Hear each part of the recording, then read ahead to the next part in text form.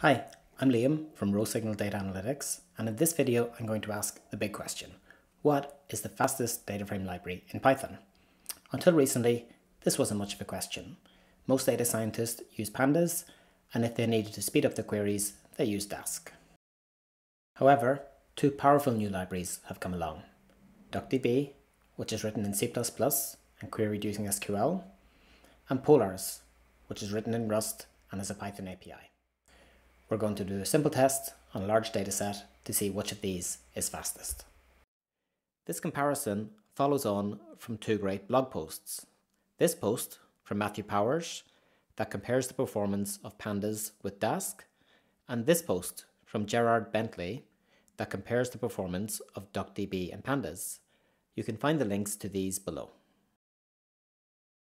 We'll look at the same dataset used by Matthew Powers in the Dask blog post.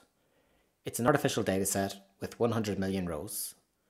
We want to group by one of the ID columns and sum by one of the value columns. We'll start by doing our imports.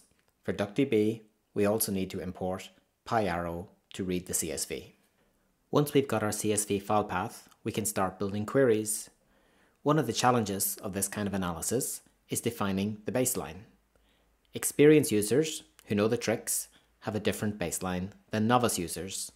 However, both are relevant, so we'll define some naive queries as well as optimized queries. For Pandas, the naive query is to read in all the columns before doing the group by, while the optimized query is to only read the two columns relevant for the group by. We can also get a faster Pandas query by reading the CSV with the PyArrow engine instead of the default C engine.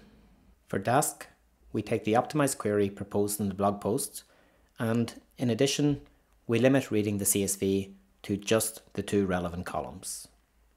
For DuckDB, we have again a naive query where we read the full CSV and an optimized query where we only read the two relevant columns.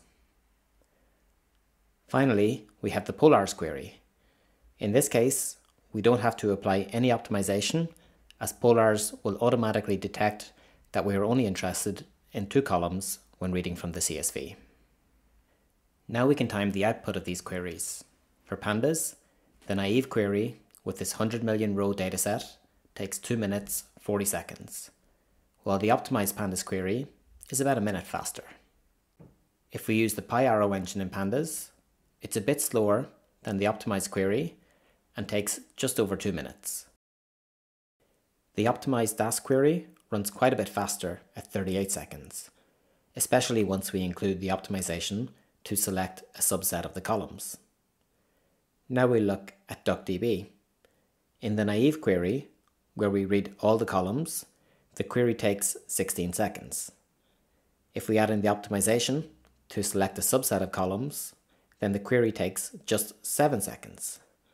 However, Polars is even faster than this at just 6 seconds. Bear in mind that this is without any optimizations. Polars has taken care of this for us. So what conclusions can we draw from this simple test? Firstly, the native parallelism of Polars and DuckDB appears to be much faster than parallelizing Pandas with Dask. Secondly, Polars makes it easy to write fast queries by integrating the read from the CSV with the subsequent analysis. With Polars, you don't need to know about a separate library for reading the CSV and how to optimize it.